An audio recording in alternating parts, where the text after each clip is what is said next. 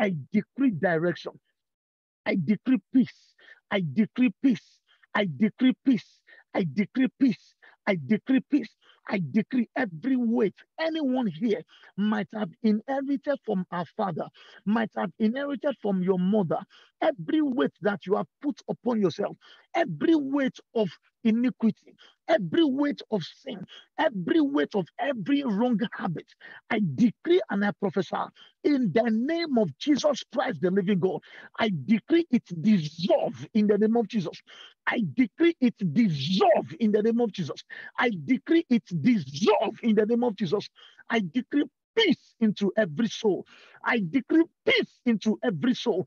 The Bible says, as soon as they hear of me, strangers shall obey me, and strangers shall run out of their hidden places. Daddy, I decree and I prophesy, let every stranger in the soul of your brethren, every stranger, I decree they are deleted in the name of Jesus. I decree they are deleted in the name of Jesus. Father, let your name alone be exalted, oh God. In Jesus' name we pray. Amen, amen, amen, in Jesus' name. I want to say welcome again. For a couple of weeks now, we started the topic, how to sustain your identity through prayer. Then last week, we finished up on that, on how to sustain our identity through prayer. And now we're moving on to how to sustain our identity through faith. Firstly, can anyone, define what do you think faith is? Just to make it more interactive. Can anyone define for us what you think faith is to you? And if you want to back it up with the Bible scripture, that's fine. You can go ahead.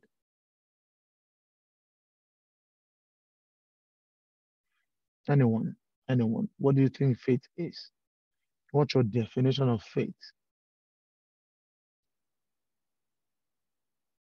Anyone can go ahead. I'm just gonna back it up with a verse we all know. So Hebrews 11:1 in the NLT version, it says, "For faith shows the reality of what we hope for. It is the evidence of things we cannot see." So, yeah. Yeah. Okay. What's your definition of that? The reality of what we hope for. The reality of what we hope for, right?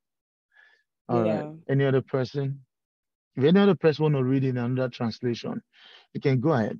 Because some other translation does justice to it in a more simpler way. Another person? Yeah, go ahead. Yeah, for me, I'll just go with faith is what you need to please God, because the word of the Lord said, for without faith, we can't please God. So faith is all that we need as Christians to please God. Amen. Amen. Thank you very much. Any other person? Another person? If you have the Bible app on your phone, if you check, there's this translation called God's Word.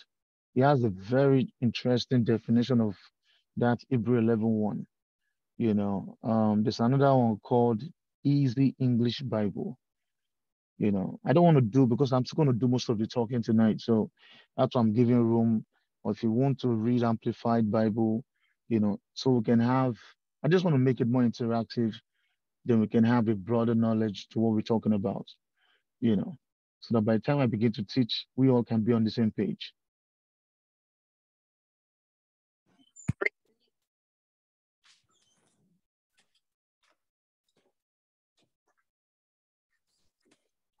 I think Danny is trying to say something.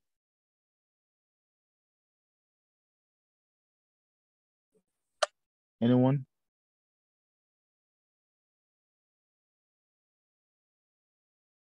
Anyone? All right. I'll read God's word. Hebrew 11:1. It says, faith assures us of things we expect, and convinces us of the existence of things we cannot see. You have a strong conviction. Welcome on board, Mr. Elisha.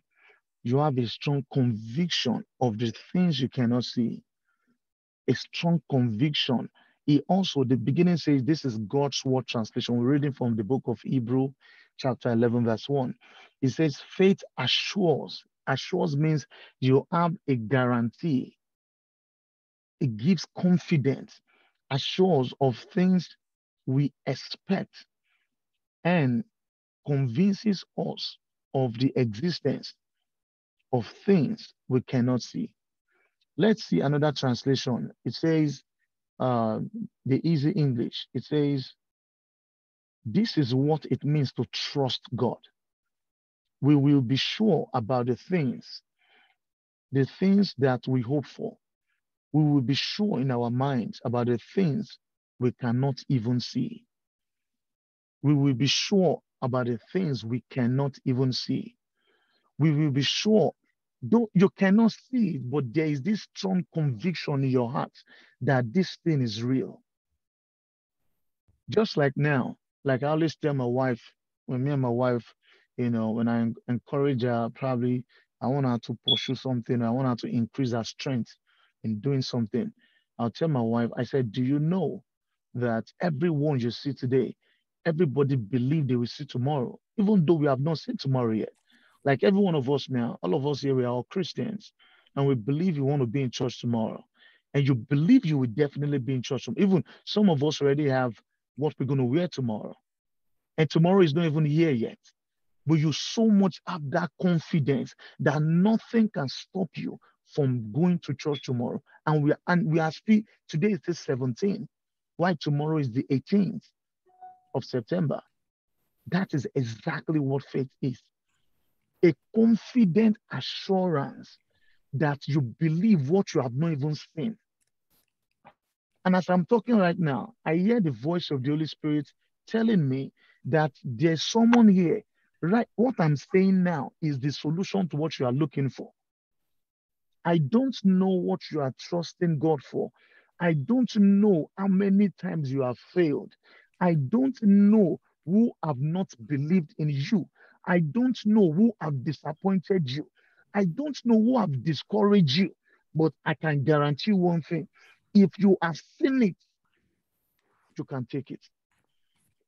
If you have seen, see, everything that is obtainable must be seen first from the mind. It must be obtained first from the mind. If you can see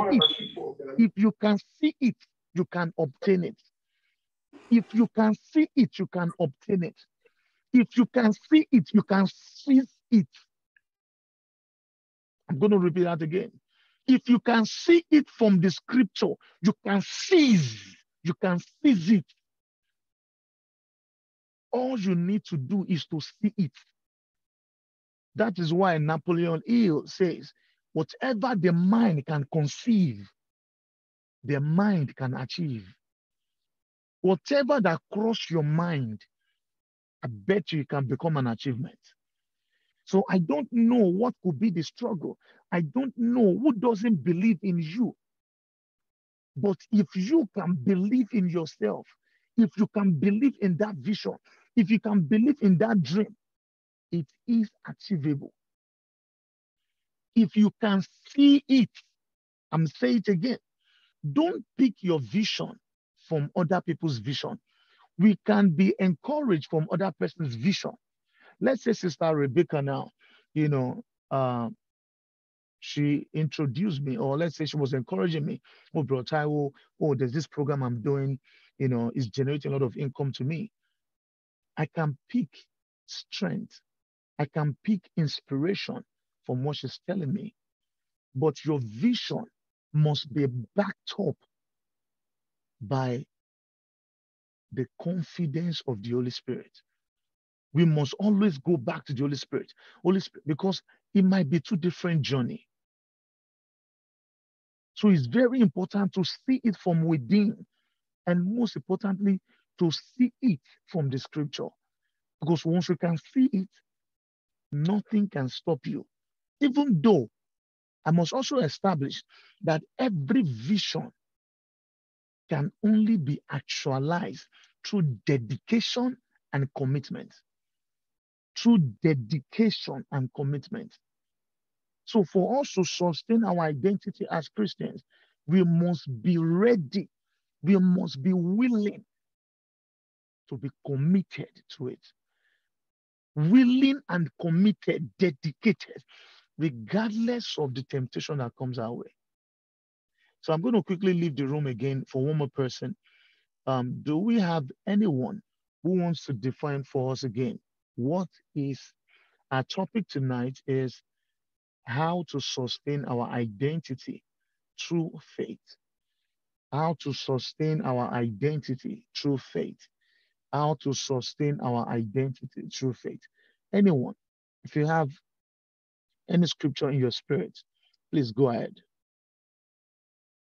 Anyone. Majority of us are Bible students. Please, let's challenge each other. You know. Anyone.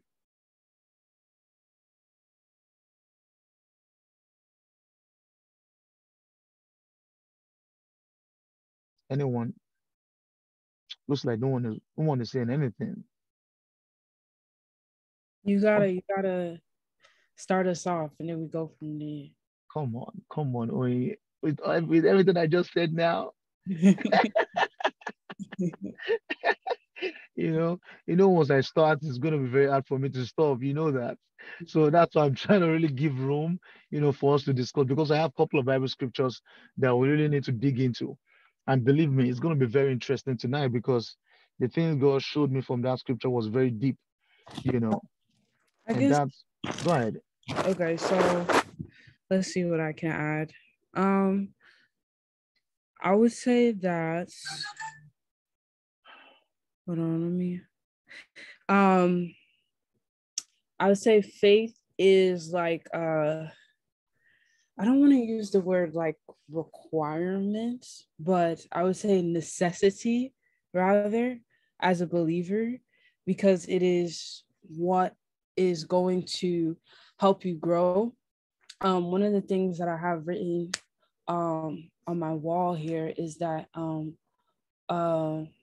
waiting, enduring helps form your faith. You talked about the process last night in Vigil, how like it helps you in becoming like who God has you to be. And if you don't wait, if your endurance is not tested, your faith won't grow. You feel what I'm trying to say? So it is a necessity as a believer in order for you to actually grow, So, yeah. Thank you. And I did. Go ahead. I had a Bible verse. Okay. James 1 verse 3, it says, "For you know that when your faith is tested, your endurance has a chance to grow." That is the NLT version. So, when basically that just ties in what I said. Let me not even deep it, but yeah, that ties in what I said. It produces growth, endurance to keep going, because if you don't have something to look forward to, you just remain where you are. You know what I'm saying? But faith helps you to be like, I can become that. I have somewhere to go. There's an assignment to do. It just helps you to look far. It helps you to see beyond. Wow. Yeah. Wow. Thank you very much. Welcome, Bro Josh. Believe me, you have triggered another topic within what you just said now. And and I like that, which is faith will be tested. Faith will be tested. And that's another thing people don't realize, that because I have a vision, people don't know that these things will be tested. Faith will be tested. Like it will. You will go just like someone, like I always say, you want to become a medical doctor. You want to become, whatever we have desired to become. You believe first. It all starts with faith. But that faith will be tested. But let's now establish how do we obtain? You know, Sister Rebecca mentioned something from her definition of faith. She said, it's something you look forward to. Because it's that faith that strengthens, is what waters your endurance. So it's something you look forward to, you believe it, you can become. It is emotion, it is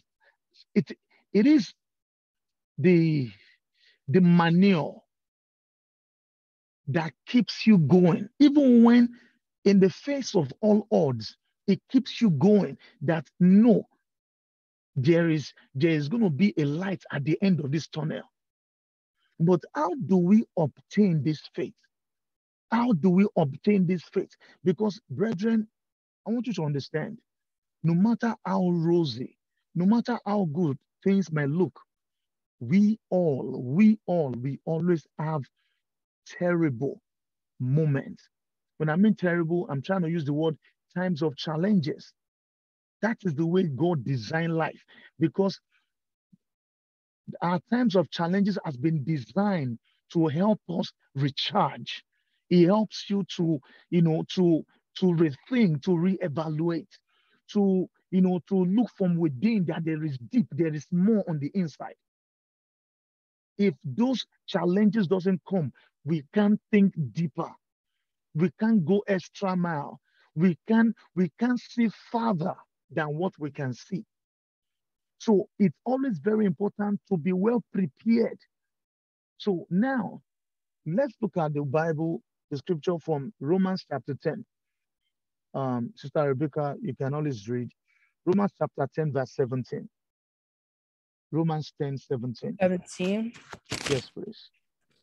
All right. Let me know if you want me to read another translation. No, NLT is fine. Go ahead. So faith comes from hearing. That is hearing the good news about Christ. That's NLT? Yeah. Okay. The King James Version I have here says, so then faith cometh by hearing, and hearing by the word of God. So faith, it cometh.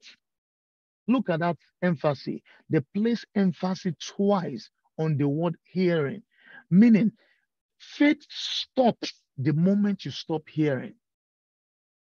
The moment you stop hearing, your faith begins to dwindle. Your faith begins to go down. For faith to increase, the person who needs the faith must continue to listen. You must continue to hear, either by tape or by study. It is just like Sister Rebecca said, it is a necessity. Go ahead, sorry. So real quick, I don't mean to like dive into something else, but I think I've discussed this verse with you before. Like, it says faith comes by hearing, that is hearing the good news about Christ. And you just said well, you basically just emphasize this verse. But another point I'm going to draw, you can elaborate or not, or like if you disagree, is that whatever we choose to listen to is where our faith would be put in. You know what I'm saying? So like, even if it's like not necessarily the word of God, if it's like, I don't know, people, like you just constantly are just listening to people like talk some type of way, over time, your faith will be put in that person or whatever it is. So we have to ensure that we're always constantly digesting the word, so our faith will be built on Christ and not on any other thing. So I just want to emphasize. Amen. You are absolutely right. Because, who you listen to or who you behold, you become. I'm going to say that again. Who you listen to frequently, just in a short time. Look at what the Bible says. The moment they saw the disciples in Antioch, they said, these people, they have walked with Christ. They have spent some, okay, let me deviate a little bit. When Moses came down,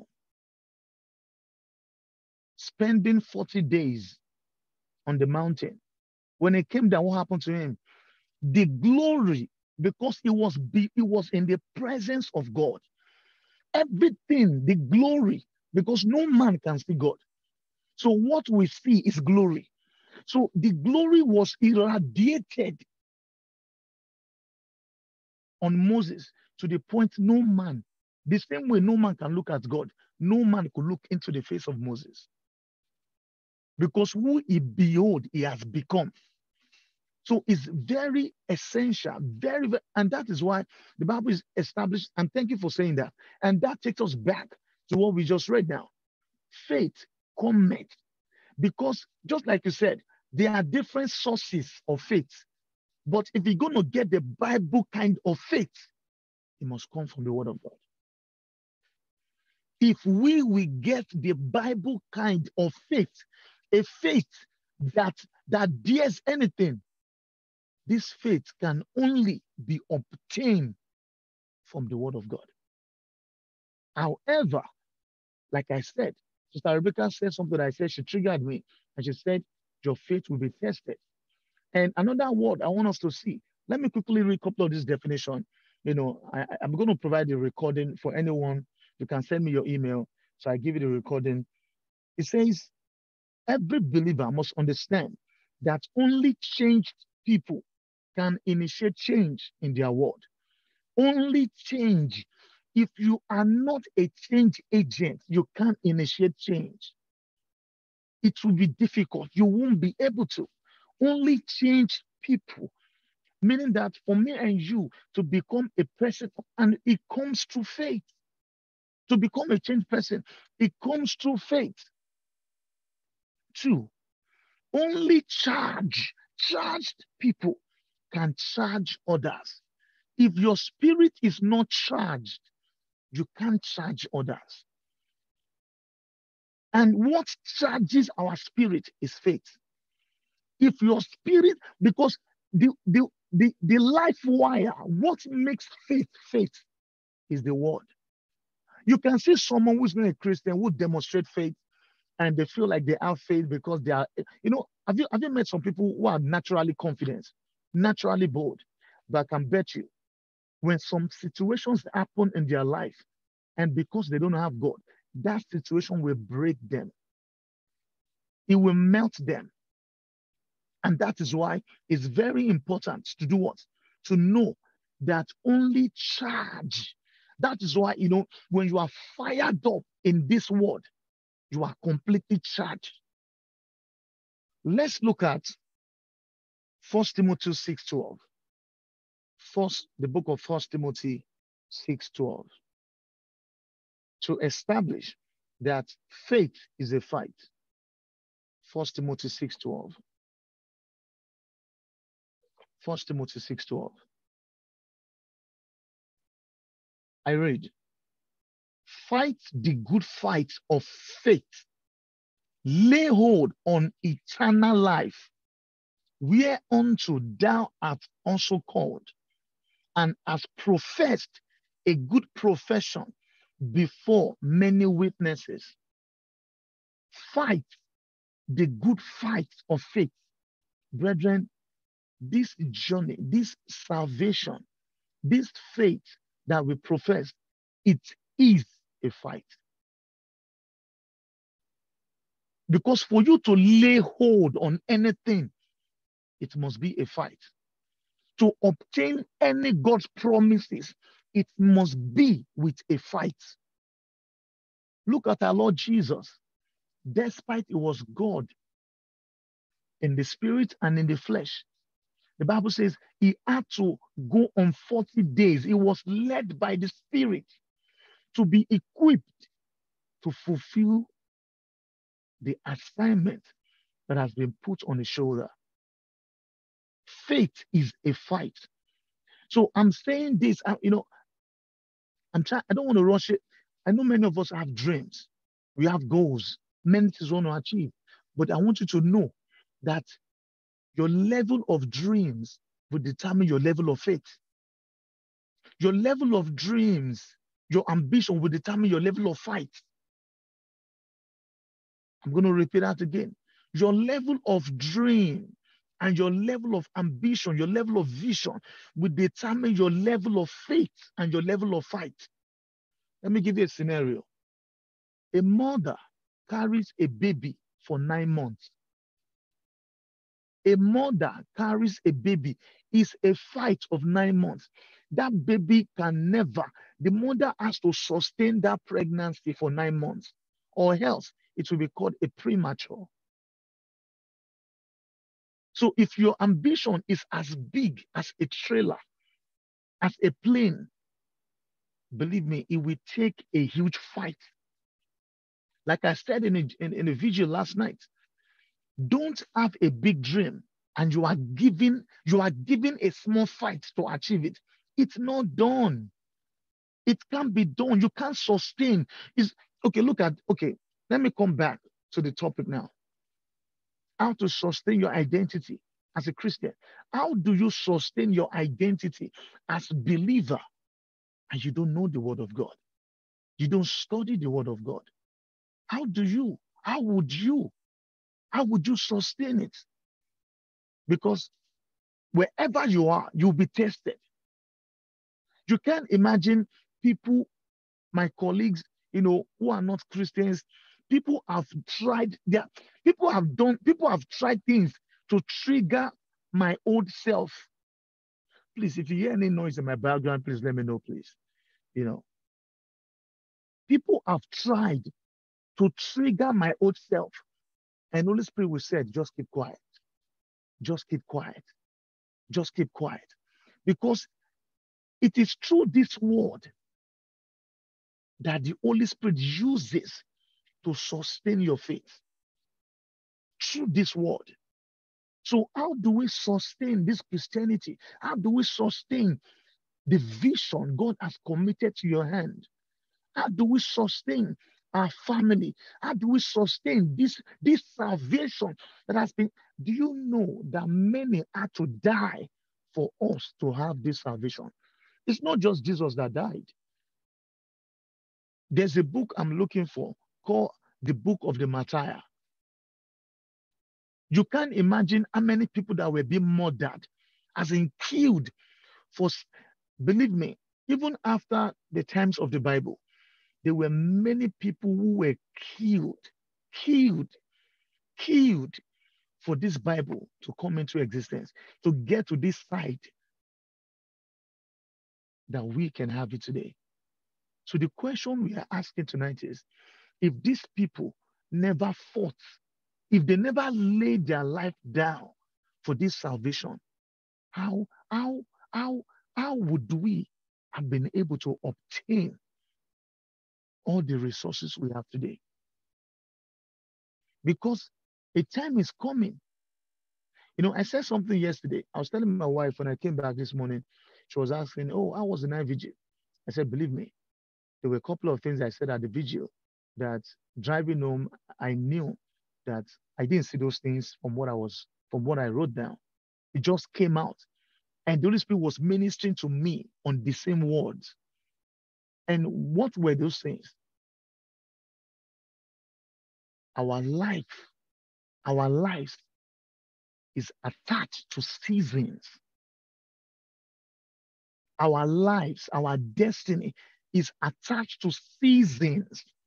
So if we don't obtain faith at the early season of our lives, because those faith is to achieve, to legislate the will of God, to obtain the promises, to lay hold on eternal life.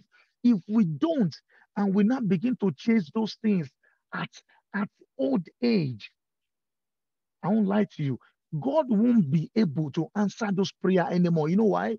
Because as at that time, it's already late.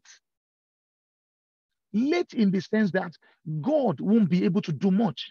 Much won't be committed anymore. Because everything God does is attached to time and season. I'm saying this again. Your life has a season. The plan of God for your life has a season. So it's very important to spend quality time with God, to know, God, what are you saying this season? What am I supposed to do with my life this season? What is your plan and purpose for my life this season? What is the price I need to pay now this season?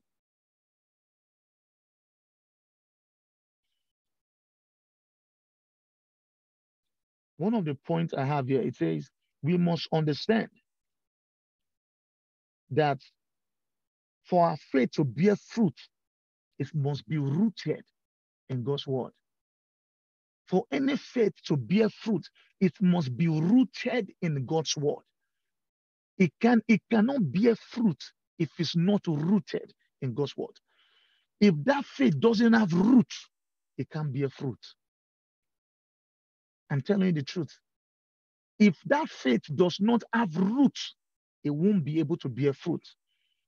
We must also understand that faith can change, is meant to change us from the level of no result to the level of maximum results.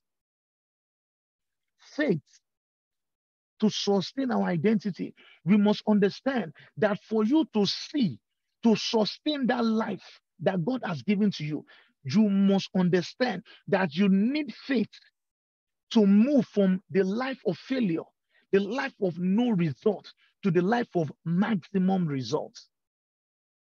So if anyone is here now, there have been struggles, you observe, you're trying to obtain something, you want to achieve anything, and you observe, you struggle, like you give up easily.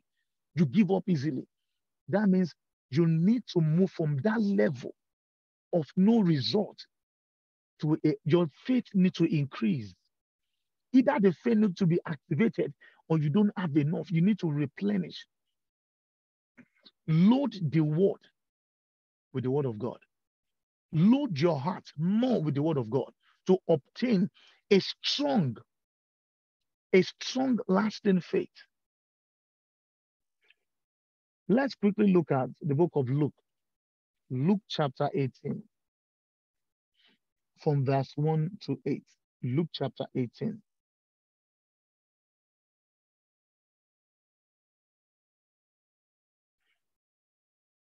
Luke chapter 18, from verse 1 to 8, I read. And he spake a parable unto them to this end, that men ought always to pray and not to faint, saying, there was in a city a judge. Hold on, please. Thank you. There was in a city a judge which feared not God, neither regarded man. And there was a widow in that city, and she came unto him, saying, avenge me of my adversary. And he would not for a while, but afterward he said within himself, though I fear not God, nor regard man, yet because this widow troubleth me, I will avenge her, lest by a continual coming she weary me. And the Lord said, here, who said it? And the Lord. You see, like I was sharing at the night vigil, anytime you hear a parable from Jesus and you hear, and the Lord said, or that parable was being spoken by Jesus, please, I'm begging, I'm sharing some of my secrets with you. Anytime you see those things, they are exposing you to secrets. The Bible is revealing secrets that you must hold it as treasure. Those are secrets. He said, and the Lord said, hear what the unjust judge said, and shall not God avenge his own elect, which cry day and night unto him, though he bear long with them? I tell you that he will avenge them speedily. Nevertheless, when the Son of Man cometh, shall he find faith on the earth? Shall he find? What does that mean? Even God, Jesus speaking this parable, is making us to understand that faith is connected to prayer. So God showed you a vision 5 years ago, 3 years ago, that is good, and you saw it in your dream, or He planted that vision in your heart, and you have the confirmation from God. Believe me, my sister, my brother, keep praying. He said there was a widow. Even the judge does not fear God.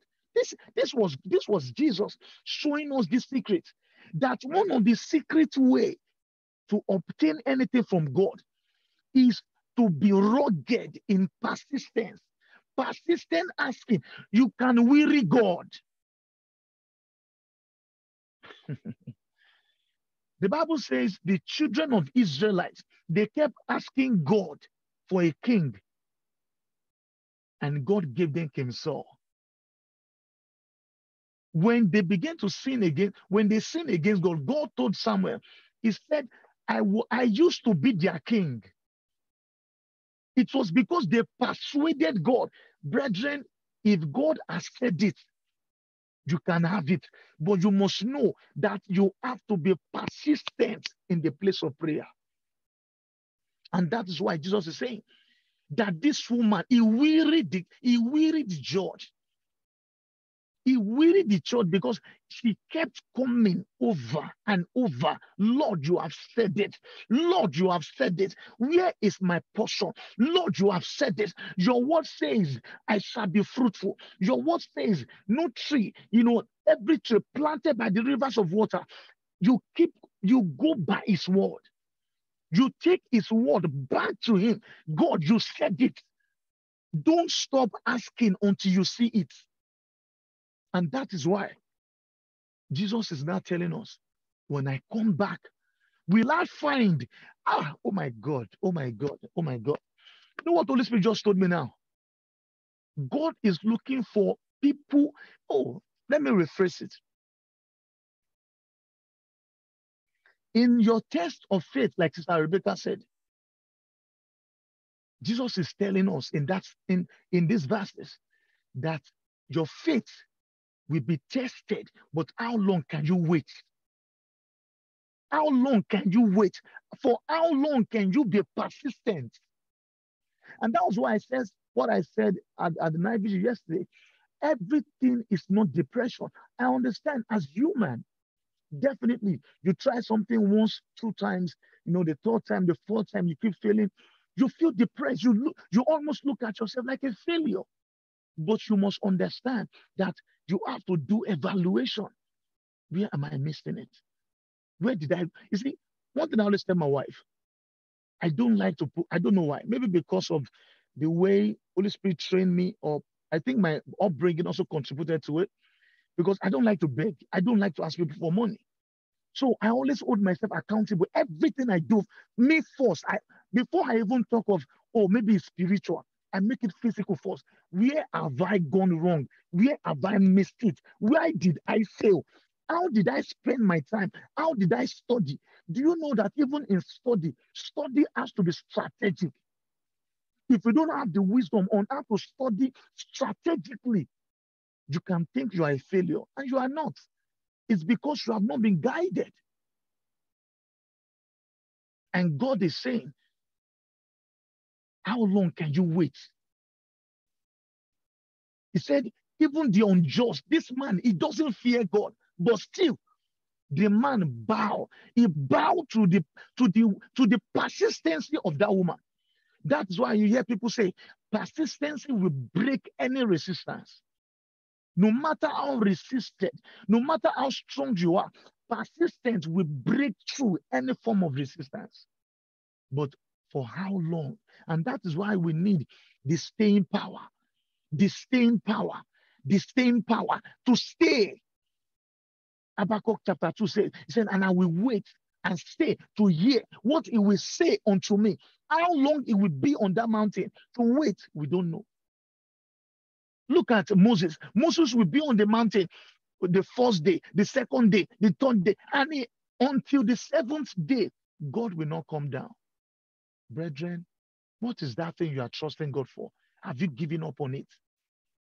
Have you crossed it out from your checklist? How long can you wait? Is there any courses you are taking right now and you feel like you are failing, or you are already scared that you won't pass that class? Please re-strategize. Believe in yourself. Believe in yourself, but hold yourself accountable. Hold yourself responsible first.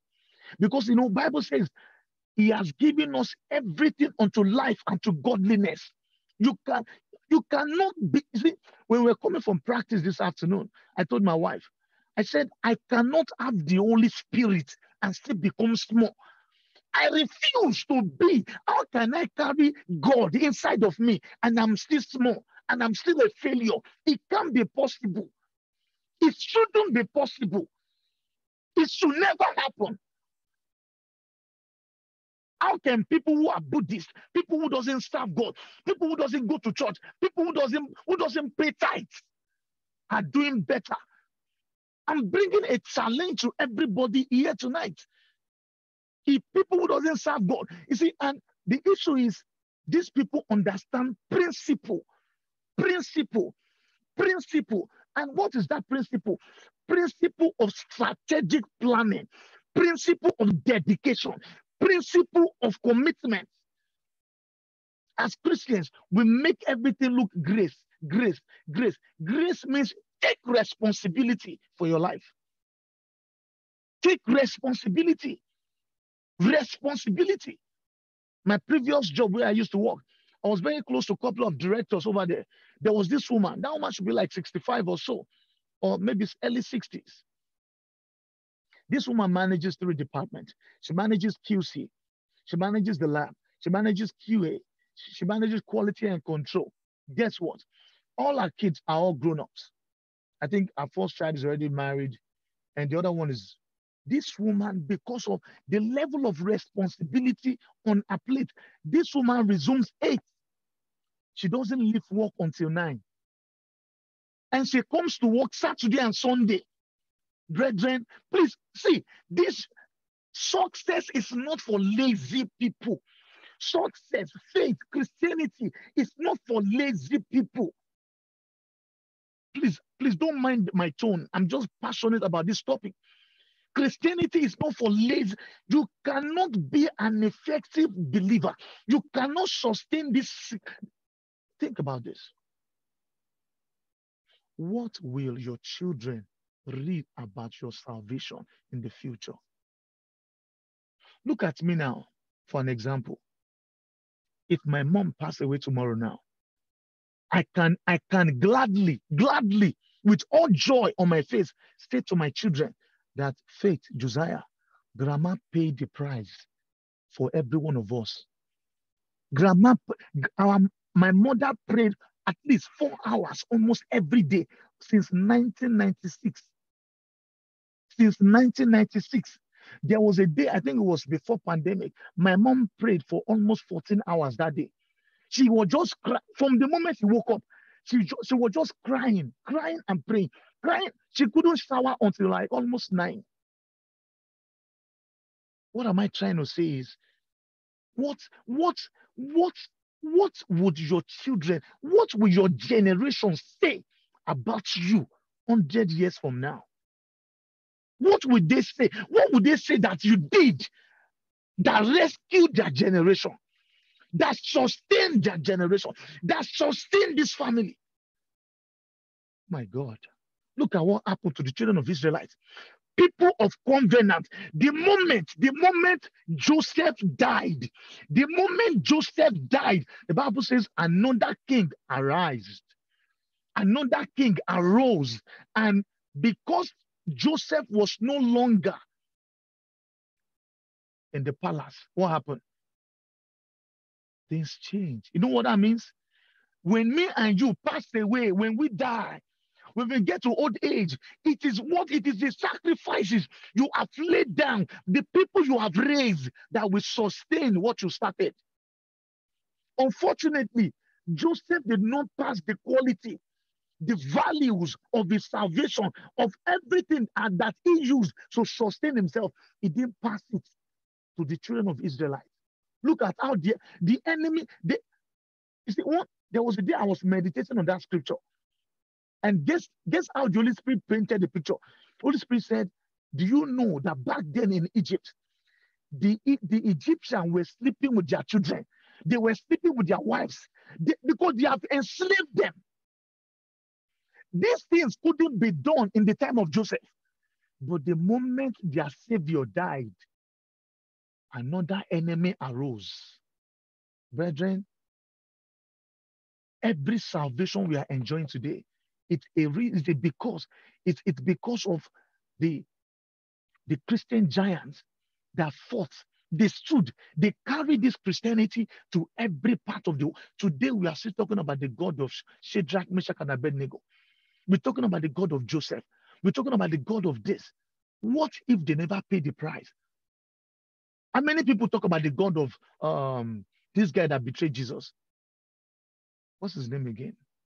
See, I can't even remember his name. Yes. You said Judas, right? Yeah. Thank you. Nobody can pray with the name of Judas. But do you know that in the book of Luke, chapter 10, Judas was part of those that did miracle.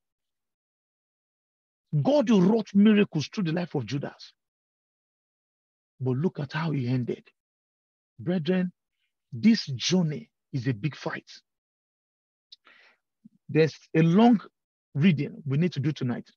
And that is where we really need to establish some core things. Let's open our Bible to the book of 1 Samuel 17. 1 Samuel 17, please. 1 Samuel 17, from verse 1 to 51. 1 Samuel 17. 1 Samuel 17. 1 Samuel 17, from verse 1 to 51. I read. 1 Samuel 17. Now the Philistines gathered together. Okay, you know what? Let me skip. I'm going to skip it all the way to, I'm going to start from verse 40. From verse 40. 1 Samuel 17, from verse 40.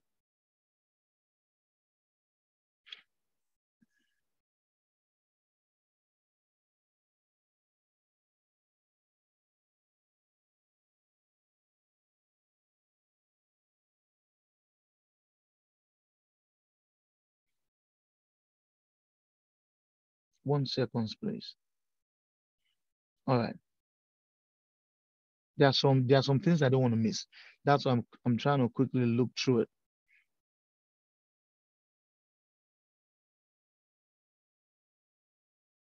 All right. Let's start from verse 20. I'm so sorry.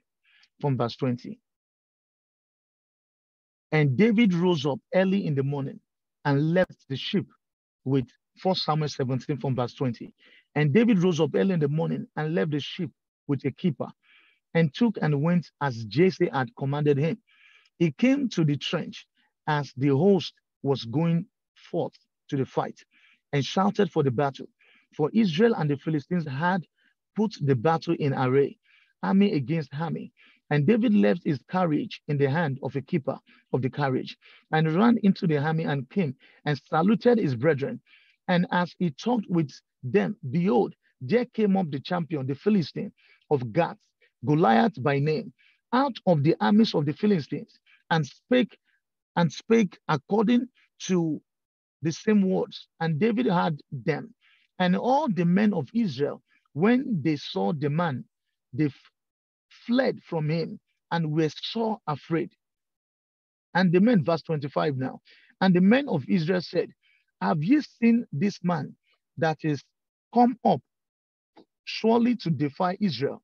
He is come up, and it shall be that the man who killeth him, the king will enrich him with great riches, and will give him his daughter, and make his father's house free in Israel.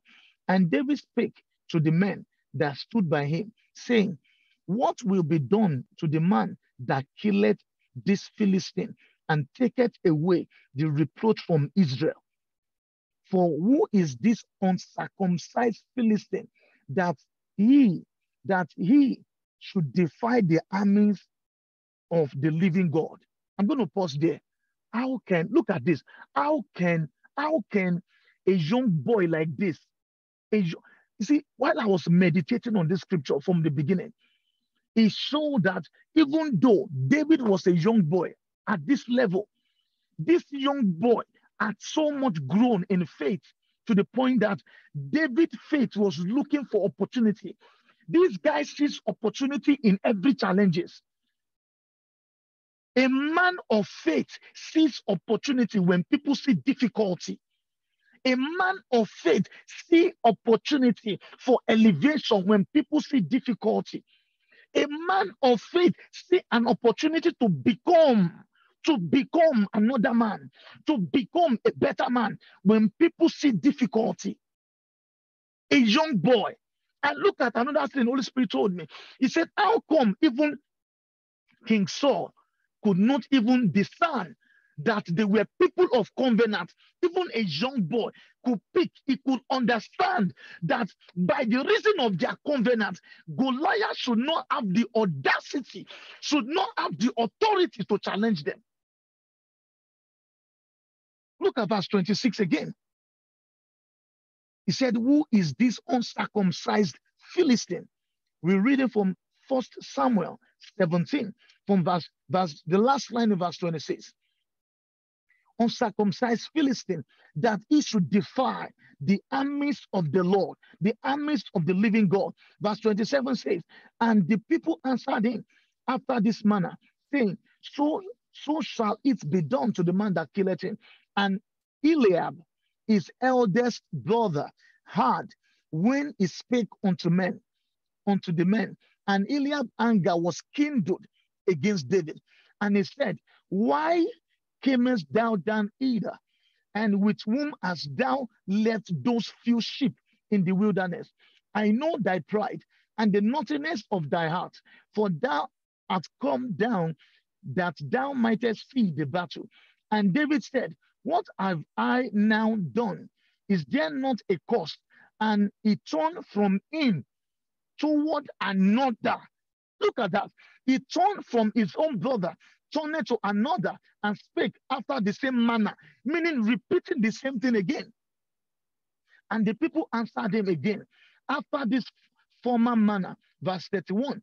And when the words were heard, which David spake, they rehearsed them before Saul and sent for him.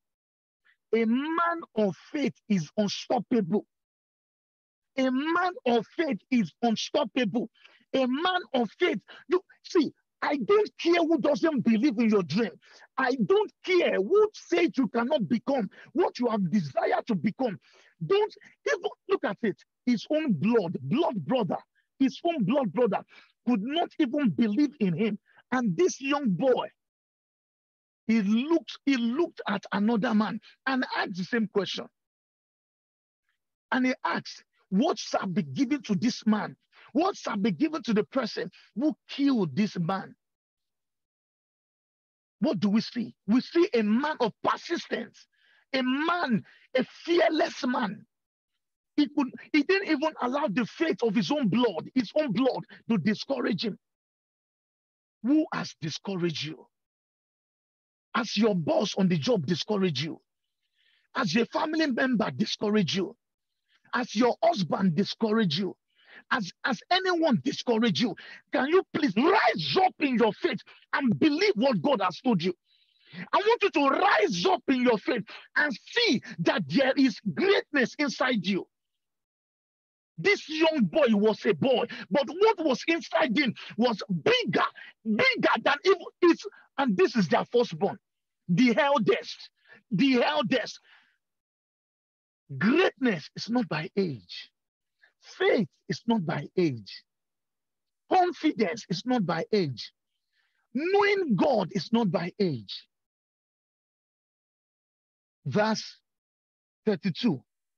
And David said to Saul, let no smart fail because of him.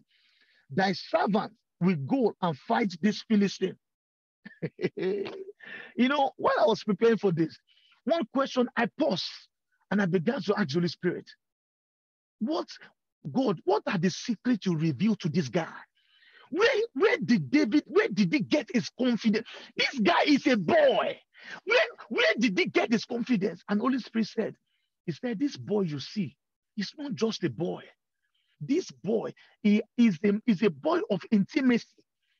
This boy knows secrets that many people who are older than him doesn't know. This boy knows my secrets. This boy understands covenants. He understands covenants. He understands fellowship. He understands that when God is with you, who can be against you? Oh my God. Verse 33 now. And Saul said to David, thou art not able to go against this Philistine to fight him, for thou art but a youth. Another translation says a boy, and he is a man of war from his youth. And David said unto Saul, thy servant kept his father's sheep, and there came a lion and a bear, and took a lamb out of the flock, and I went after him and smote him and delivered it out of his mouth. And when he arose against me, I caught him by the beard and smote him and slew him. David is giving his resume. He's having an interview with King Saul, and this guy is reading his resume. He said, I may be a boy, but I am a killer. I might look very small, but this man, you see, I have dealt with people higher than him. He might be tall in height, but the things I have dealt with in the past, this man cannot withstand them. Brethren, I don't know what you are going through right now. God is preparing you for the crown ahead. He said, and I will look up to the Lord. Psalm 121, verse 1. He said, where does my help come from? My help comes from the Lord, the maker of heaven and the earth. Brethren, don't look at where you are today. This guy, he was always on the backside. Oh my God. See, it's easy for you to profess you have faith. It's easy to declare you have faith when you are in your room. Like now, I'm in my house. I can say to my wife, I can beat that brother. I can beat Goliath. But you see, the hardest faith is to profess faith in the midst of crowd. This guy declared what he believed in the midst of hundreds of thousands of soldiers. Hundreds of thousands. You see, and that's why our mentor, Bishop Oyedepo, we always say, in the days of tribulation, in the days of battle, only what you have stored in your heart, only what you have stored in your heart will come out. Psalm 119, it says, your word have I hidden in my heart, that I may not sin against you. Brethren, that is why the Bible says in Romans 10:17, and faith cometh by hearing, and hearing by the word of God. Faith cometh, faith cometh, faith cometh, faith cometh. This guy has loaded. You see, to know the secret of David, go and read the book of Psalms. This guy is a lover. This guy knew so deep secret about God. Let's read further for you to know how confident this guy was. Verse 35. And I went. Okay, verse 36 now. 1 Samuel 17. I'm reading verse 36 now. Thy servant slew both the lion and the bear, and this uncircumcised Philistine shall be as one of them, seeing he hath defiled the armies of the living God. Brethren, what is that thing that is challenging the name of God in your life? What is that thing that is defiling the name? See, we're going to pray at this point because God showed me something at this place. Whatsoever as a covenant child,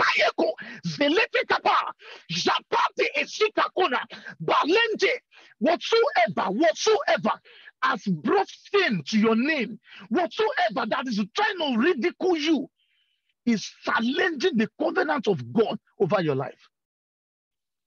I say that again.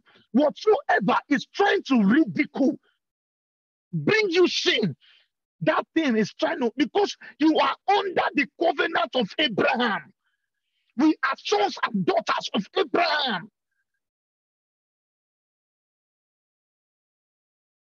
Look at what it says. That verse 36. It says, you defy the armies of the living God. I want us to pray that, oh God, every power, every forces, anything, whatsoever that is trying to defy my destiny, whatsoever that is trying to ridicule my destiny, thou son of David, daddy defile them, daddy conquer them, daddy conquer them. Jesus, arise, oh God, whatsoever that is trying to bring shame to my life, whatsoever that is trying to bring shame into my destiny, whatsoever that's trying to ridicule my life, whatsoever that is trying to keep me small, thou son of David, daddy bring them down. Jesus, bring them down. Jesus, bring them down. Jesus, bring them down. Jesus, bring them down. Jesus, bring them down. Jesus, bring them down. In Jesus' name we pray. I want us to pray that prayer again.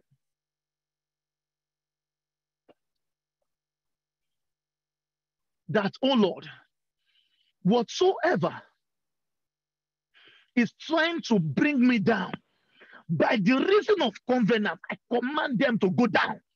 Whatsoever that wants to bring me down at my age, whatsoever that says I will not become successful, whatsoever that says whatever that happens to my sister must happen to me, whatever that happens to my brother must happen to me, whatsoever that want to keep me small, I declare today, I command you to go down.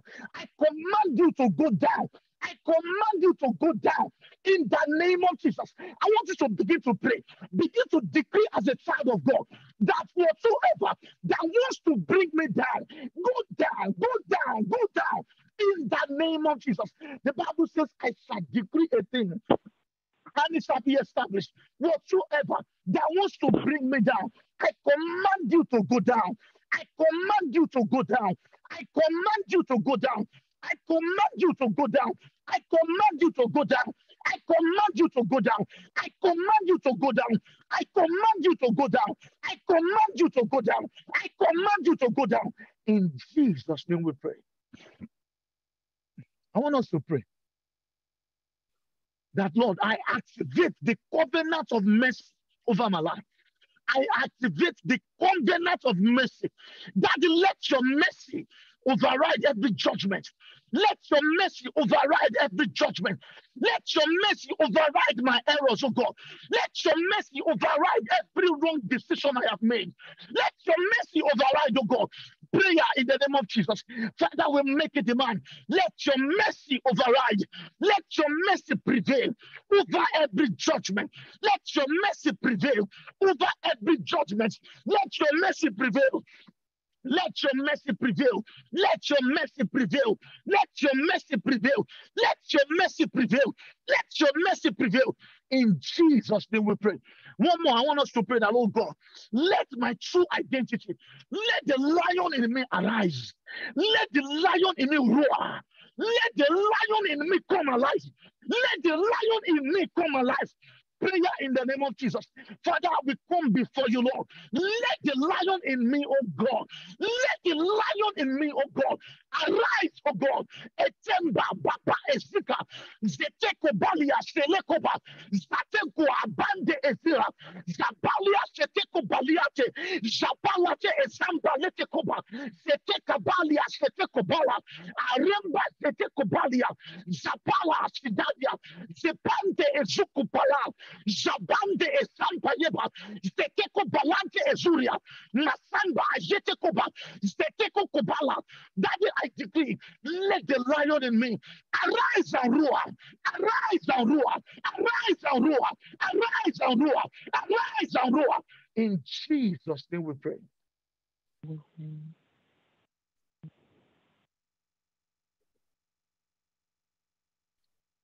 Verse 37 says, David said, moreover, the Lord that delivered me out of the paw of the lion and out of the paw of the bear, he will deliver me out of the hand of this Philistine. And Saul said unto David, go, and the Lord will be with thee. And Saul harmed David with his hammer, and he put an helmet of brass upon his head. Also, he harmed him with a coat of mail, and David guarded his sword upon his hammer, and he essayed to go, for he had not proved it. And David said unto Saul, I cannot go with this, for I have not proved them. And David put them off him. Verse 40. And he took his staff in his hand and chose him 5 smooth stones out of the brook. If you read another translation, the verse 40 I just read now, from NLT, he said he took 5 stones from the stream. And you know what the Holy Spirit told me? He said that stream represents the word of God. He took 5 scripture to attack Goliath.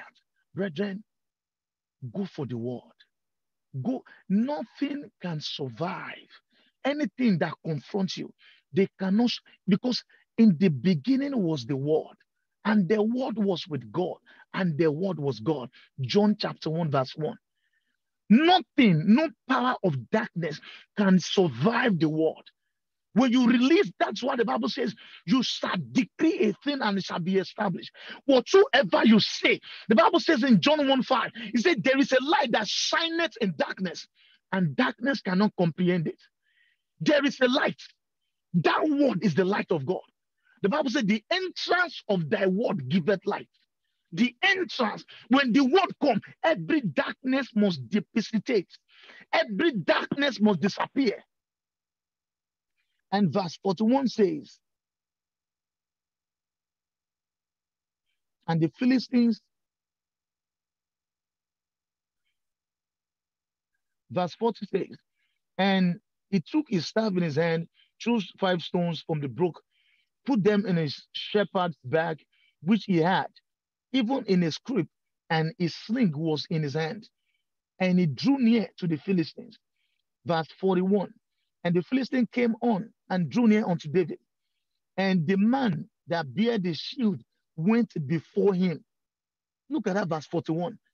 The Philistines came, not Goliath. Please read that verse 41 very well. Not Goliath, the Philistine. Imagine hundreds of soldiers. I'm sure many of us watch American movies. We are talking about battalion of soldiers drawing towards one man, a boy. Come on. This guy knew something about God. The Bible said this guy was a boy. Well, where did he find his confidence? What did he know? Even his own blood brother. Who preached to this guy? Who preached to him?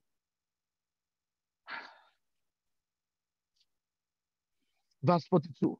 And when the Philistine looked about and saw David, he disdained him, for was but a youth and ruddy and a fair countenance. Verse 43. And the Philistine said unto David, am I a dog that thou comest to me with staves? And the Philistine cursed David by his gods. Verse 44. And the Philistine said to David, come to me, and I will give thy flesh unto the fowls of the air and to the beasts of the field. Verse 45. Then said David to the Philistine, thou comest to me with a sword and with a spear and with a shield, but I come to thee in the name of the Lord of hosts, the God of the armies of Israel, whom thou hast defiled. In this chapter, he has used the word defiled over and over and over. You see, like I always say, these are secrets. This guy is telling us that whosoever Goliath was challenging, they were not just challenging the Israelites, they were challenging the covenants. They were challenging God, not just the Israelites. They were challenging the God of the Lord of hosts. And look at what he said, verse 46. This day the Lord delivered thee into my hand, and I will smite thee and take thy head from thee, and I will give the carcass of the host of the Philistine this day unto the fowls of the air and to the wild beasts of the earth, that all the earth may know that there is a God in Israel. And all this assembly, oh my God, how come it was only one person who realized there was a God in Israel? Think about that. How come it was only David who realized there is a God in Israel? How come even the king could not realize there was a God in their midst? Brethren, you can carry greatness and not know it. I'm going to say it again. You can carry greatness and not realize it. You can carry greatness and not activate it. These people carry covenants. They also had God, but they never knew it. Just like many people go to church, but many people have not realized, discovered who they are as Christians. There's a difference between being a Christian. There's a difference where you understand who you are as a Christian. The Bible says, it said, John 1:12, said, to those who have received him, to them he gave power to be called the sons of God. We are sons. Romans 8:14, the book of Romans 8:14 said, for those who are led by the Spirit are the sons of God. For those who are led, brethren, please, I'm begging you, I'm encouraging you, please spend quality time with God. You see, we are living in a dangerous time. We are living, and you see, like I said at last night prayer, if we don't pay the price to know God, our children will suffer. I'm telling you the truth. Our marriages will suffer if we don't pay the price to know God, because in knowing God is where we understand to discover who we truly are. Look at this. People go to school to become a nurse. What do you think that schooling does to them? It changes their mentality to make them discover who they were meant to be. That is what school, that's why when you see people go to school and their mindset is not changed, something is wrong. Education, knowledge is supposed to transform our brain, transform our cognitive reasoning from who we used to be to who we are meant to be. Knowledge is supposed to change us from who we used to be to who we are meant to be positively. Please, I'm begging, let's create time for God. Create quality time, because you don't know. One, how would you discover your assignment without creating time for God? How would you discover the plan of God for your life for a season? Because God's plan is attached to seasons. I said that before. Every plan of God. Look at me now. I'm 38 of age. Next year, I'm going to be 39. By the time I'm 60, I'm 65. There are some things I won't be able to do again. I can go to the gym and lift a dumbbell of 60 pounds, dumbbell of this. By the time I clock 70, I can't do it again. There are some things God will not give to you to do when you get to a certain age, because it is past your season. Just like a baby between the age of 3 months and 7 months, the baby is expected to crawl. When the baby is not crawling by 1 year, the mother is troubled, the father is troubled. You will never see a baby of 7 years old and you are giving that baby a bottle to drink, a bottle to put milk in that bottle. No matter how hungry that baby is, a baby of 5 will not take that bottle from you. All I'm telling you is age is attached to seasons. That is why we have winter, we have summer, we have fall, we have different seasons. God too, he has plan. His plan are attached to seasons. Please discover what God has called you to do. Go for it. There will be challenges, but believe it. Pay the price. Be committed. Go for knowledge. Pray. Prayer, like they say, prayer is the key. Verse 47. And all this assembly shall know that the Lord saveth not with sword and spear, and for the battle is the Lord's, and he will give you into our hands. Verse 48. And it came to pass when the Philistine arose and he came to draw nigh to meet David, that David hasted and ran towards the army to meet the Philistine. And David put his hand in his bag and took thence a stone and sprang it and smote the Philistine in his forehead, that the stone sunk into his forehead, and it fell down his face to the earth. So David prevailed over the Philistines with a sling and with a stone, and smote the Philistine and slew him, but there was no sword in the hand of David. Look at that. This man won a battle, a huge battle without sword in his hand. Do you know, I've had someone said, one of my mentors said, some of the greatest battle you will ever win in life is through knowledge. Knowledge, knowledge, not by argument, not by violence, but through knowledge. And that is why we must acquire knowledge of the word of God. Some of the points I have here says, as Christians, we must understand that to fulfill destiny, it takes a fight of faith. We can never lay hold or obtain God's promises for our lives without a fight of faith, like we saw in the life of David and Goliath.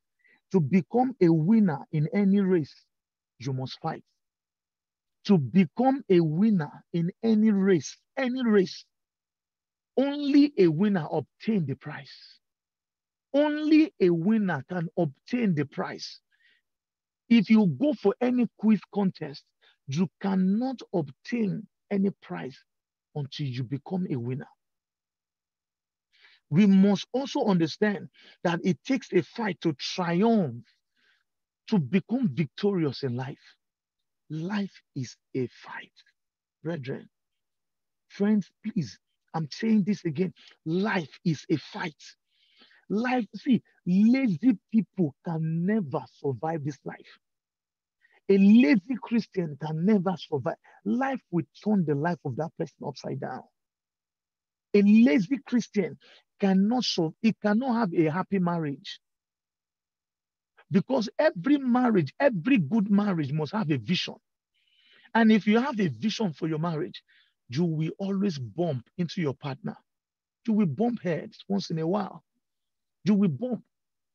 But when you have God, when God is the priority, when God is the center, is at the center of that marriage will overcome any challenges. And that is why it's very important to make sure that we keep God as our highest priority. God must be our major priority.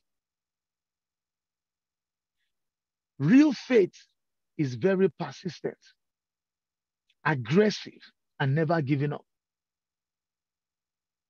Please, I don't know who I'm talking to tonight.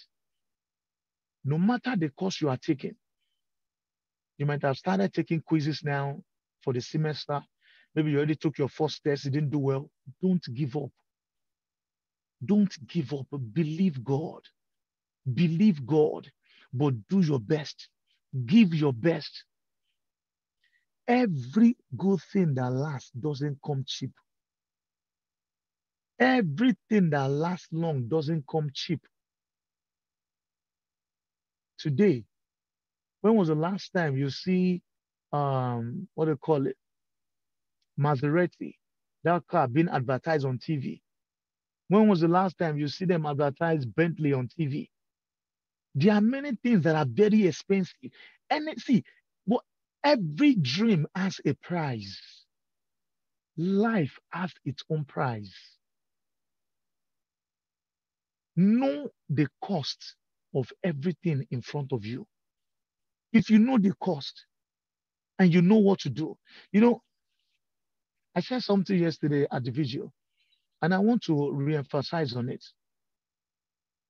In pursuing your dream, one of the greatest things you can do for yourself, go and do your research to know what is required of you. Go and know what you are supposed to do. If you know what to do it and don't stop doing it. I'm telling you, if you see a millionaire, someone who is successful, the moment they stop doing what makes them successful, they will begin to go down. You can't stop doing what takes you high, what takes you to the top. You will come down. You will come down. If you drive your car, you put a full gas in it. If that car stops and you don't put gas in the car again, what's going to happen? The car stop moving.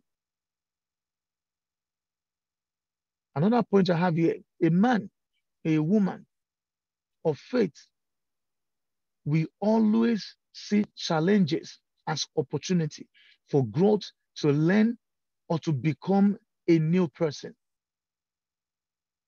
There is a nature of God in us that needs to be stirred up through faith. We have been called the children of God.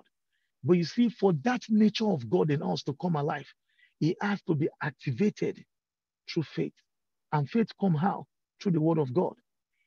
Every faith that produces long-lasting results are always knowledge-based. Your faith cannot be strong if you don't know the word. Your faith cannot be strong if you are not a reader. Prayer strengthens our faith, but that faith must always be backed up with knowledge, understanding. Faith is stronger when it's backed up with understanding. Rugged faith is never discouraged, despite those who doesn't believe in you. It's never discouraged. David was trying to be discouraged by his own brother, but he was never discouraged. A faith that wants to produce results must be willing to go extra mile and do what others won't do. Don't ever look at your life that, oh, because no one has walked this path, then it's undoable. No, because nobody has done it before in your family doesn't mean you can't do it. Because nobody has achieved before. I've met people that says, oh, I don't believe in marriage because the marriage of my parents didn't work. I came from a polygamous home. My dad had 3 wives, but still, I believe that with God, I will have a successful marriage. And God did it. But you see, to have a successful marriage is hard work. Because marriage is work. You have to keep working on each other. You keep working on each other. You must be ready to say sorry, even for every little. Oh, babe, I'm so sorry. Oh, babe, I really apologize. It wasn't intentional. Please, I will keep saying it. If you find it very, very, very hard to say sorry, please work on it. It destroys marriage. This thing destroys marriages. If you find it hard to receive correction, it will be hard for you to have a successful marriage. There's something I always tell my wife when we're having a relationship. Back then, I'll tell her, please, babe, if I'm doing anything wrong, please tell me. If I'm doing anything wrong, please tell me.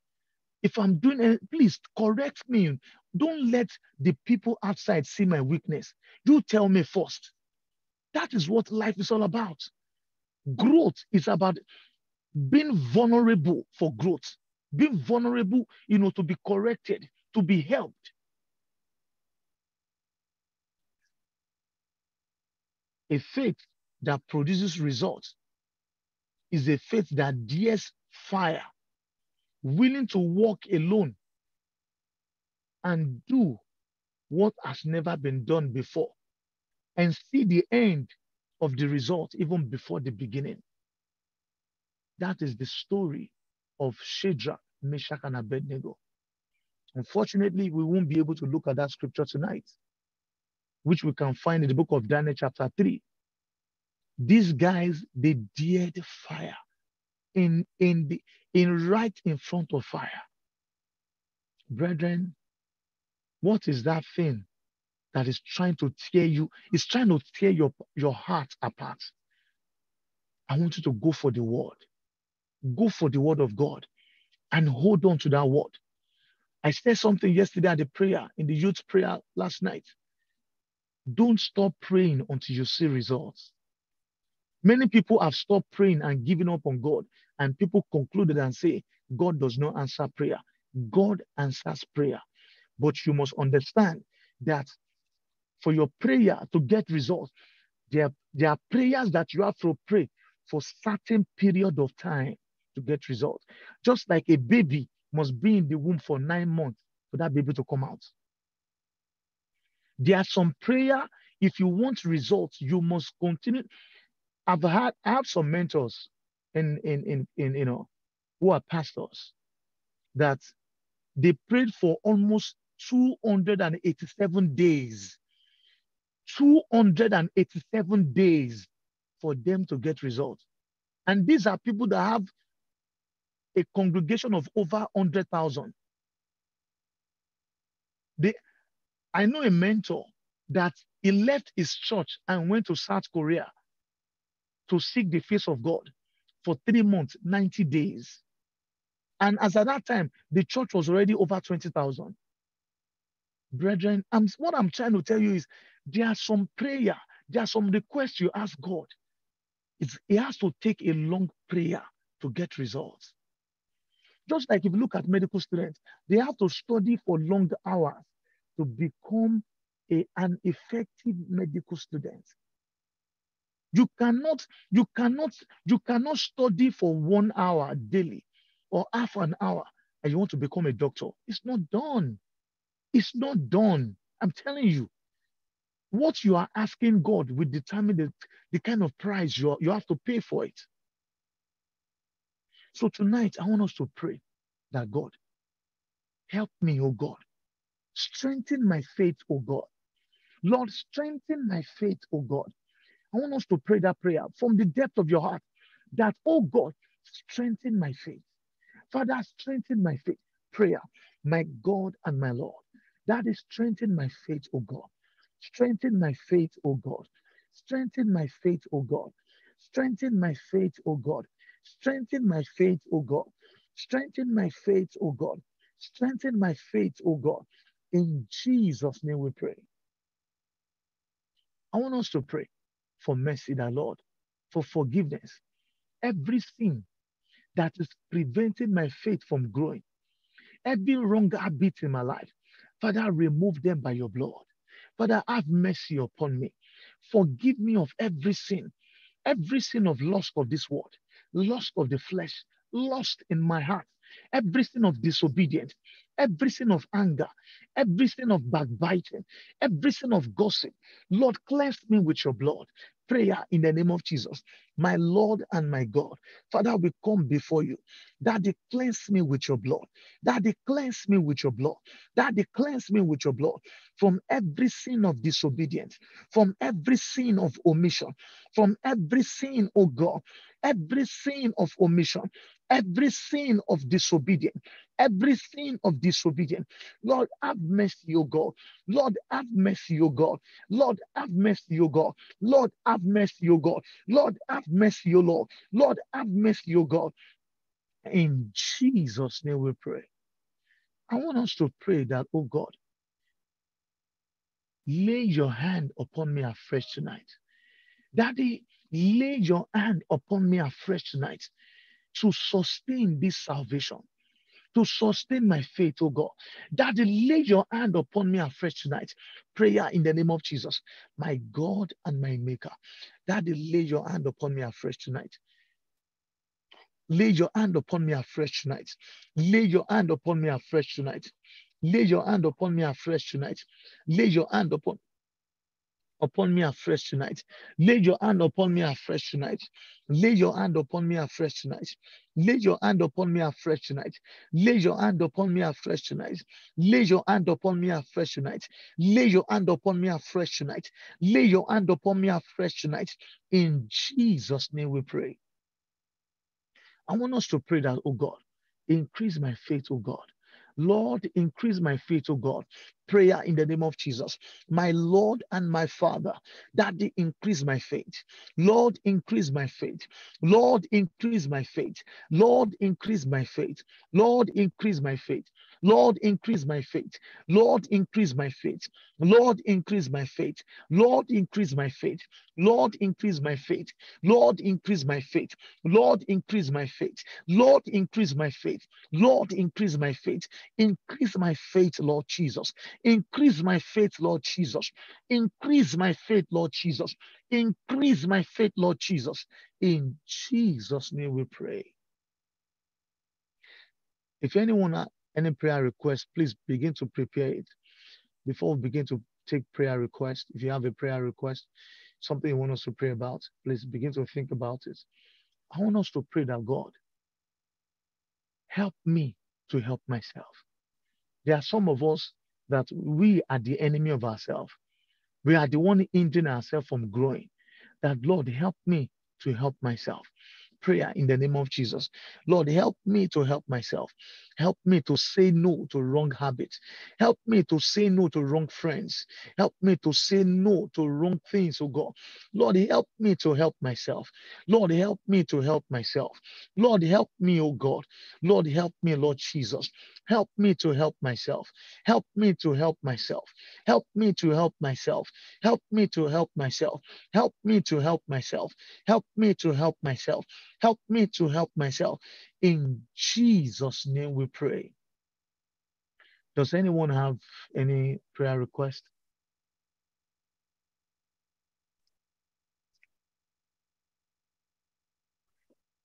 I don't have a prayer request, but can I make a contribution if you're Go ahead. Go ahead. Okay, so really quickly, earlier when you were talking, you talked about like how our faith should produce fruit or something along those lines. And what popped in my spirit was a verse that I have it open, Psalm 1 verse 3, where it said, "They are like trees planted along the riverbank, bearing fruit each season. Their leaves never wither, and they prosper in all that they do." So basically from this, we can see, like, obviously the riverbank represents God, the word of God, and we can be that tree that is unshakable if we plant ourselves in that riverbank. And what I got from that too, because we talked about faith, you can have faith in other things, but if you have faith in the word of God, that is where your true strength comes from. So if God is the living water, the water that never runs dry, according to this chapter, if we are planted by that riverbank, we should be bearing fruit each season. So if you're in a place where you feel like you are not bearing fruit, that is for you to now go and reflect and be like, where are my roots planted? Because it's not in God, because the word of God tells us if we are planted by God, that source, the water, the living water, we should every season bear fruit. So if you're not, it's a moment for you to go into reflection, ask God, okay, where am I planted that is not of you? So I just wanted to contribute that really quickly. Wow, awesome. Thank you very much, Sister Owen. Any other person, any other contribution? And if you have a prayer you want us to pray, please, you can chip it in before we round up. I want us to pray, like I always say, that God, let there be revival in New Jersey. Lord, let there be revival in this nation. Father, don't let the enemy take over this generation. Don't let the devil take over the next generation. Lord, let there be revival in this generation. Lord, let the fire of revival fall, oh God. Let there be revival in our time. Prayer in the name of Jesus, my Lord and my God. that they will make a demand tonight. Father, let there be revival in this nation. Let there be revival in this nation. Let there be revival in this nation. Revive our soul, oh God. Let there be revival in this nation. Let there be revival in this nation. Let there be revival in this nation. Let there be revival in this nation. Let there be revival in this nation. Let there be revival in this nation. Let there be revival in this nation. Let there be revival in New Jersey. Let there be revival in Washington, D.C. Let there be revival in New York, oh God. Let there be revival in Texas. Let there be revival in Atlanta. Let there be revival in Baltimore. Let there be revival in Chicago. Let there be revival in every state in this nation. Let there be revival. We make a demand for revival. We make a demand for revival. We make a demand for revival. We make a demand for revival. We make a demand for revival. Let there be revival. Let there be revival. Let there be revival. Let there be revival. Let there be revival. Let there be revival. Let there be revival. Let there be revival. In Jesus' name we pray. I want us to pray that, oh God, Daddy, raise men and women for this gospel among young people. Daddy, raise young men and young women in every angle, in the north, in the south, in the east, and the west, for this gospel, so that our generation will not perish. Lord, raise young people, oh God.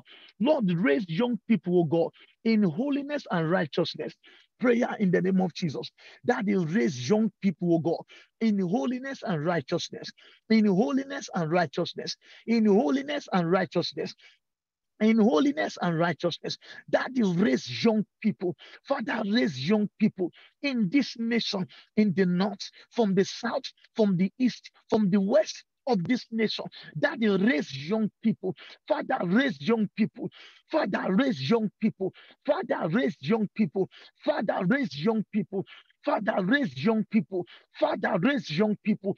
Father, raise young people. Father, raise young people. Father, raise young people. Father, raise young people. Father, raise young people. Father, raise young people. Jesus, raise young people. In Jesus' name we pray. I want us to pray.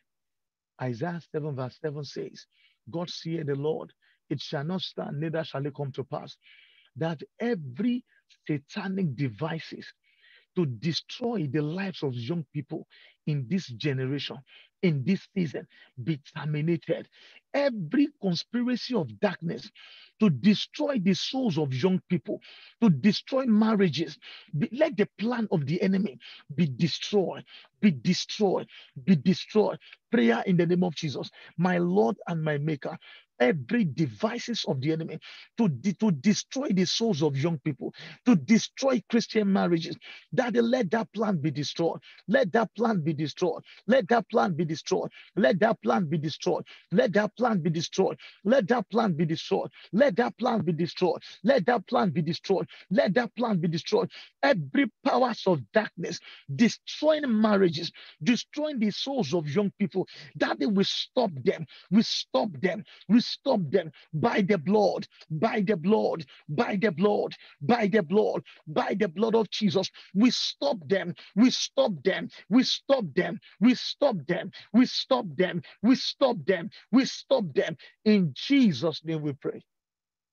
I want us to pray against every spirit of drug addiction, every spirit of depression, every spirit of masturbation, every spirit of pornography, every spirit of lesbianism and homosexuality that is creeping into the church of God, that, oh God, our children shall not become wayward. This spirit will not destroy the next generation. That, oh God, imagine if this thing has started even from Genesis, and we are still waging war till now, that, oh God, rescue our generation. Rescue our young people. Rescue the young people, oh God, from every spirit of drug addiction, from every spirit of fornication, from every spirit of alcoholism. Oh, prayer in the name of Jesus, my Lord and my Maker, that you rescue our young people, that you rescue our young people from every spirit of drug addiction. Rescue every marriages from every adultery, from every masturbation. Rescue every young person from every worldliness, from every pornography, from masturbation, oh God, from every form of habit, from every form of habit, from every form of habit, that you rescue young people, rescue marriages, rescue young people, rescue Christian marriages, rescue young people, rescue Christian marriages, rescue young people, that you will rescue them by the blood of Jesus, by the blood of Jesus, by the blood of Jesus, by the blood of Jesus, by the blood of Jesus, by the blood of Jesus, by the blood of Jesus. In Jesus' name we pray. I want us to quickly pray that every Christian, every young person, every marriage that is going down, every Christian that has backslided, that has gone back, God restore them. Lord, restore them. Lord, restore them. Restore every broken marriage. Restore every broken heart. Prayer in the name of Jesus. My God and my Father, we make a demand tonight that they restore every broken soul, that they restore every lost souls, that they restore every broken marriage, restore every broken marriage, restore every broken marriage, restore every broken marriage, restore every broken marriage, restore every broken marriage, restore every broken soul, restore every broken soul, restore every broken marriage, restore every broken life, restore every broken life, restore every lost souls, restore every lost souls, restore every lost souls, restore every lost souls. In Jesus' name we pray. I want us to pray for the youth of our church. I want you to also pray for your siblings that, oh God, help me to follow you wholeheartedly. Help me to follow you in spirit and in truth. Lord, help me, oh God, to follow you with all of my heart. Help me, oh God. Daddy, I have no strength of my own. Help me, oh God. Don't let me lose you. Don't let me lose you. There are many things that is trying to catch my attention. Lord, help me, oh God. Lord, help me. Lord, help me not to lose this salvation. Prayer in the name of Jesus, my Lord and my God. Lord, help my wife, oh God. Lord, help my children, oh God, not to lose this salvation. Help Faith and Josiah. Help my wife, Lord Jesus. Help my wife, Lord Jesus. Help me, oh God. Help my generation, oh God. Help our youth, oh God. Help our youth, oh God. Help our youth, oh God, that they revive our youth, oh God. Help our youth, oh God. Help our parents, oh God, that they not to lose you, not to lose you, not to lose you, not to lose you. That they help us, oh God, to follow you with all of our heart, to follow with all of our heart, to follow, oh God, to follow, oh God, in spirit and in truth, to follow, oh God, in spirit and in truth, to follow, oh God. In Jesus' name we pray. Before we round up, any prayer requests once again?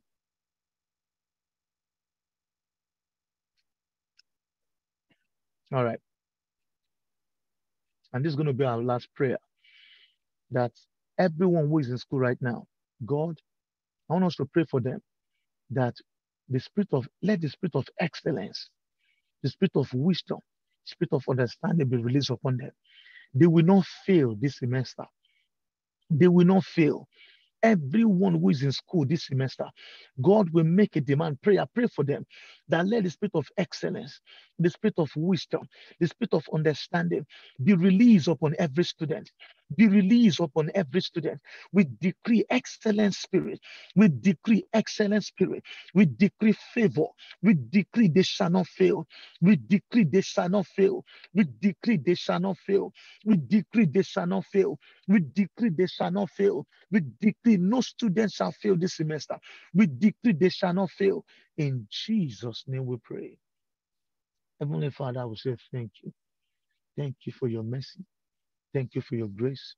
Father, as you are putting it in my heart, I make a demand for someone who is here tonight. There's someone you are trusting God for favor. Daddy, I decree, let that favor be released to this person in the name of Jesus. I don't know what you are expecting God for, but I decree before this month is over, before October 15, I decree, let that favor be released. Let your expectation be released. Let your expectation be released. Let your expectation be released. Let your expectation be released. For another person that need a change of job, I make a demand in the name of Jesus Christ of Nazareth. I decree a change of job. I decree, let a job you didn't apply for, let that job be released to you. Let that job locate you. Let that job locate you. I decree divine direction. I decree direction for those who are trusting God for direction. I decree direction for those who are looking up to God for encounter. I decree divine encounter for those who are trusting God for financial favor. I decree this month, receive financial favor, receive financial favor, receive financial favor, receive financial favor, receive financial favor. I decree fresh hunger for God, fresh thirst for God, fresh hunger, the grace to spend time with God, the grace to study the word, the grace to pray. I make a demand tonight. Let the grace to pray be released upon us tonight. Be released upon us tonight. Be released upon us tonight. I make someone is saying, I need the grace to be consistent, the grace to be persistent. I decree tonight, let the grace for consistency, the grace for persistency be released upon you, be released upon you, be released upon you. I make a demand over that family. Nothing evil shall befall your family. I decree your parents are covered by the blood of Jesus. Your siblings are covered by the blood of Jesus. No evil shall befall you.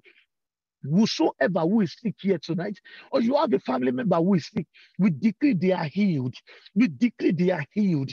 We decree they are healed. We decree they are healed in the name of Jesus. Father, let your name alone be exalted, oh God. Thank you for what you have done. I decree that September we end with breakthrough for you. September we end with favor for you. September you are protected. September you are preserved. I decree you will be in the right place at the right time. I decree your heart will not wait from God. Your heart will not be diverted from God. Your heart will not be distracted from God. That they let your name alone be exalted, oh God. In Jesus' name we pray. Amen. Amen. Amen. In Jesus' name. I want to say thank you very much to everyone again. Thank you. Thank you. Thank you. Thank you. May the Lord continue to strengthen you. Thank you so much. I pray that every one of us, we won't serve God in vain, that we will make it at the end.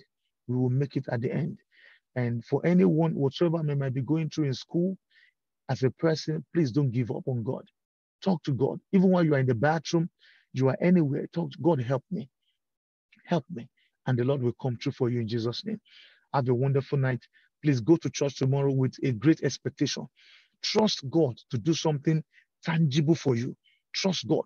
Go to his presence with a great expectation. Holy Spirit is telling me to tell someone, please avoid anyone trigger you. Someone might try to trigger you either tonight or in the morning. Be very careful.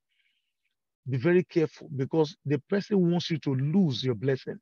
God bless you. Have a wonderful night. In Jesus' name. Right.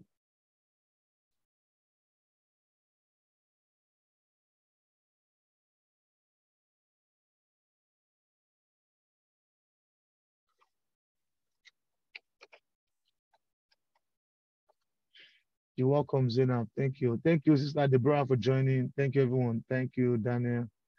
The Lord help every one of us in Jesus. Thank you, Marvin. Thank you, Sister Satosin, everyone. Thank you, my wife. Thank you so much.